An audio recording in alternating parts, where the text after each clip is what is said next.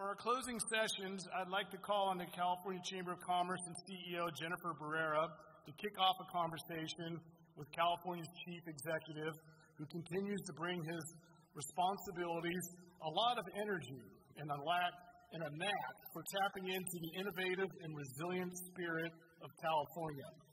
His commitment to the long-term well-being of the state is clear and much appreciated by all of us. Please welcome for this morning's chat, Governor Gavin Newsom. Thank you.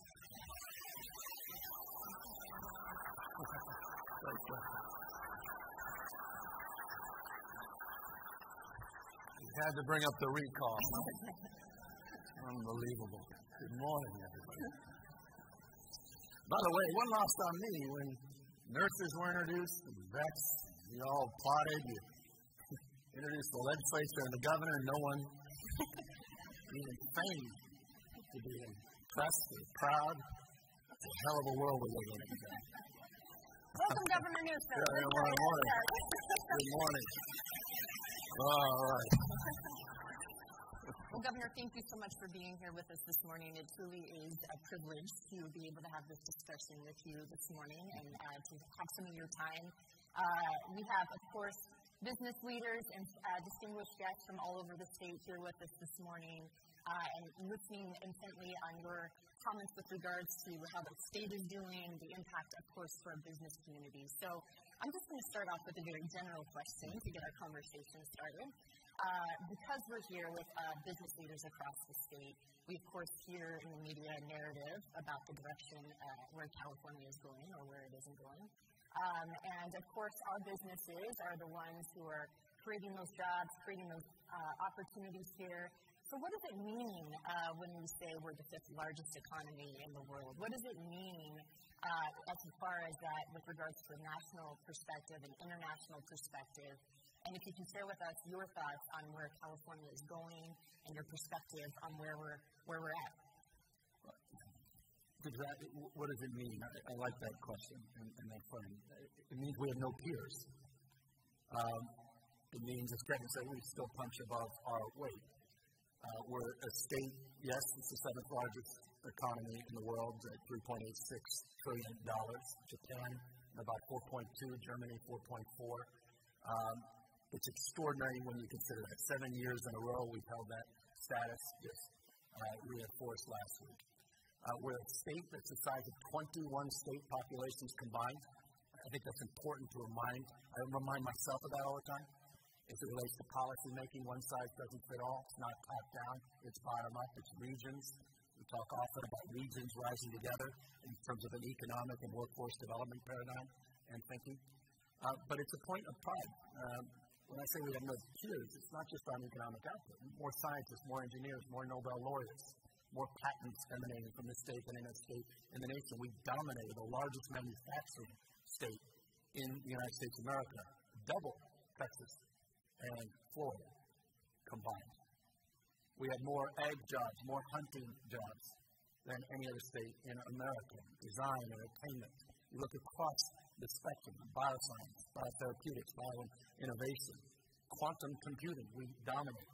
We talk often about AI. 35 of the top 50 market cap AI companies in the world are all here, just in one state, the state of California. We dominate the finest system of higher education anywhere on the planet, conveying more talent than anywhere else on the planet. More venture capital. This is a wealth creation machine, the likes of which has never existed in the United States of America and continues to be to this day. More millionaires being printed today than ever in the state of California. More people earning over $50 million a year, up 158% in the latest finance numbers. People earning over $50 million a year. More startups than any other state in America. 7.4% year-over-year startup growth.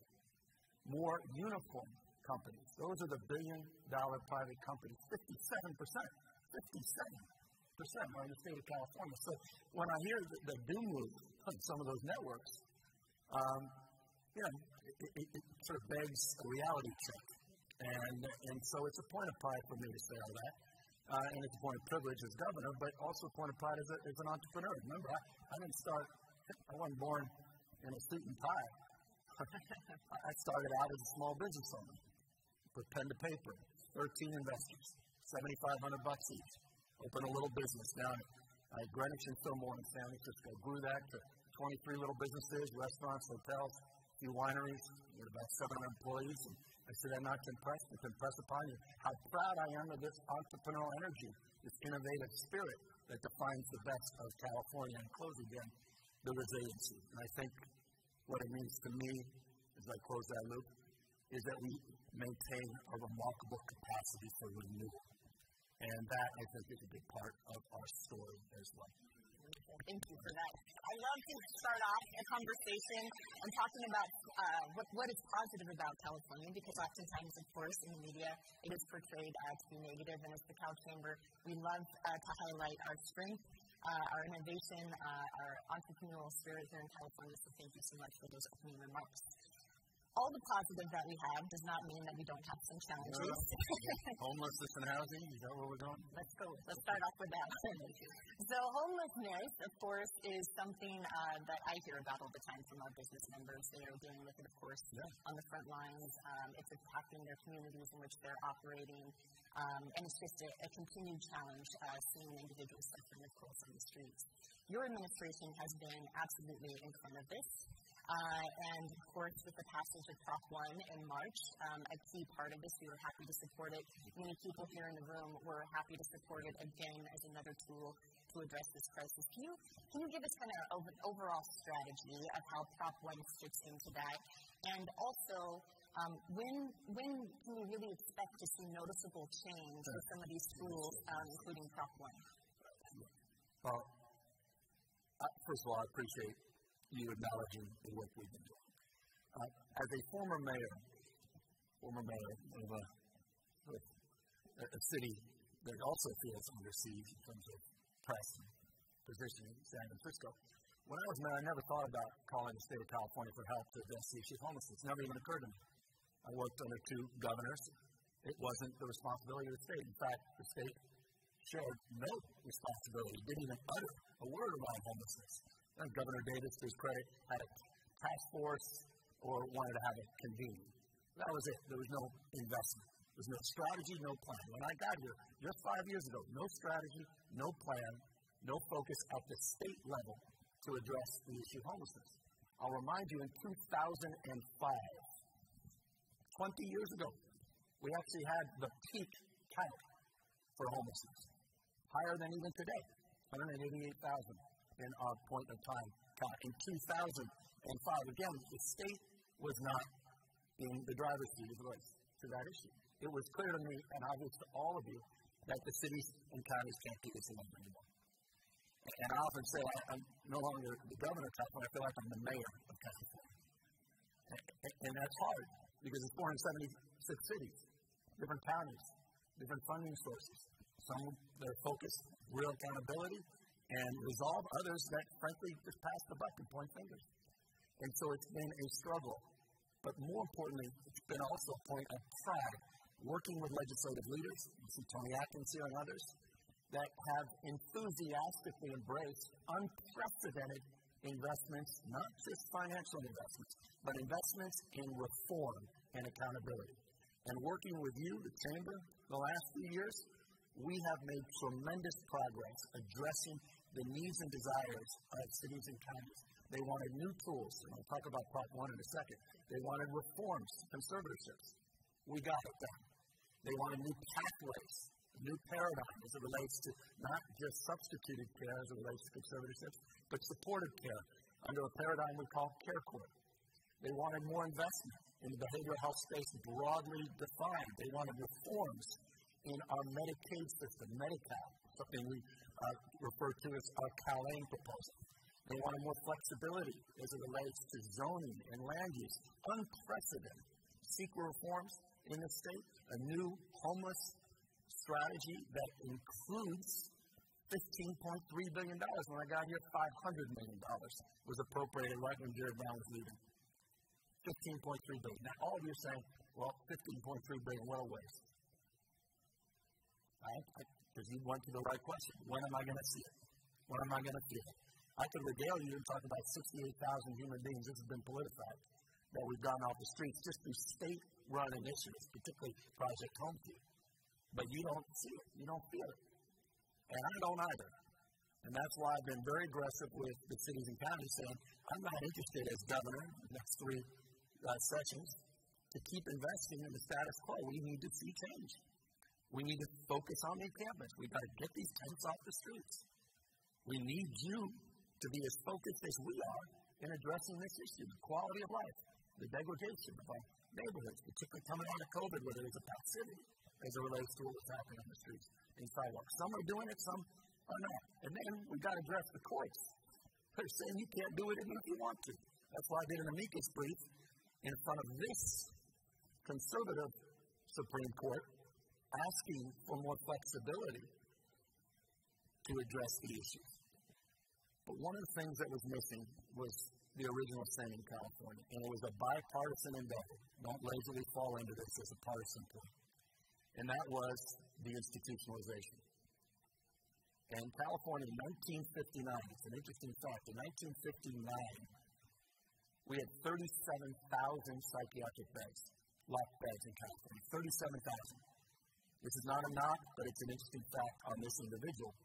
Bipartisan endeavor to begin the process of closing those. By the time Ronald Reagan left his second term as governor, we were down to 7,000 beds. 37,000, 7,000. Today, just 5,500 psychiatric beds. By the way, 1959, we had less than 20 million people living in California. So half the population and multiples more beds and opportunities. Is it any wonder we're struggling, particularly with those who are self-medicated on the streets and sidewalks, those with bipolar disorder, schizophrenia, paranoia. Those are the most vexing and challenging among us. And that's why Prop 1 was so important. And Prop 1 was 2 things, and thank you. Not all of you supported it by definition. It barely won. 22,000 votes. But while I'm so proud of it, it was bipartisan. Republicans supported it because we were reforming an existing tax without increasing taxes, focusing again on driving accountability. One plan now required for all cities and counties as it relates to all their mental health funding. Real numerics in terms of goal setting, oversight, and audits of existing resources, prioritizing housing which was not even eligible under the old Mental Health Service Act reform, doing land use and zoning reforms in the initiative so we can drive time to development, to acquire and rehab, cottage sites, scattered sites, not just new construction. And then we address the crisis that is housing. We need more housing, and we have that bond as a component. And here's the exciting part of it. Forgive the long-windedness, but this is a tough issue.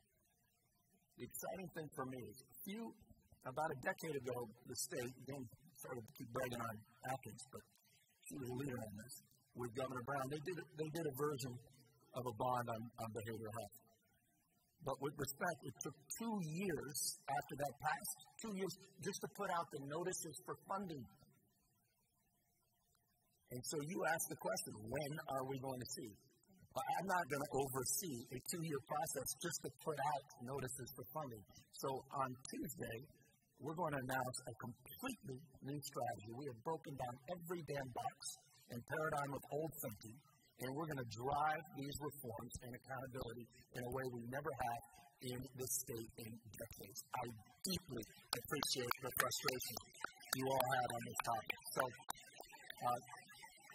just know, we share this anxiety and we share this energy. But I'm not going to give up. And we're just breaking down all the barriers and rules, and I'll close one final thing. When I talk about accountability, we mean it. Ask the folks in Huntington Beach. And I just ask the folks in Huntington Beach, look in the mirror. You want to be part of the solution, you want to be part of the problem. They are a poster child as a jurisdiction for what not to be. Affordability is the issue of our time in the state of California. In more ways and more days, that's the issue that defines so much of our stress. And affordability is not complicated. It's Econ 101, supply-demand. We've got to build more housing. But you have communities that not only don't even believe in that, refuse to even participate in a planning process. Thumb in their nose. and then complaining the whole time that California is too expensive. So we really, really have to address that issue, and that's why we are suing cities. That does not make a governor popular.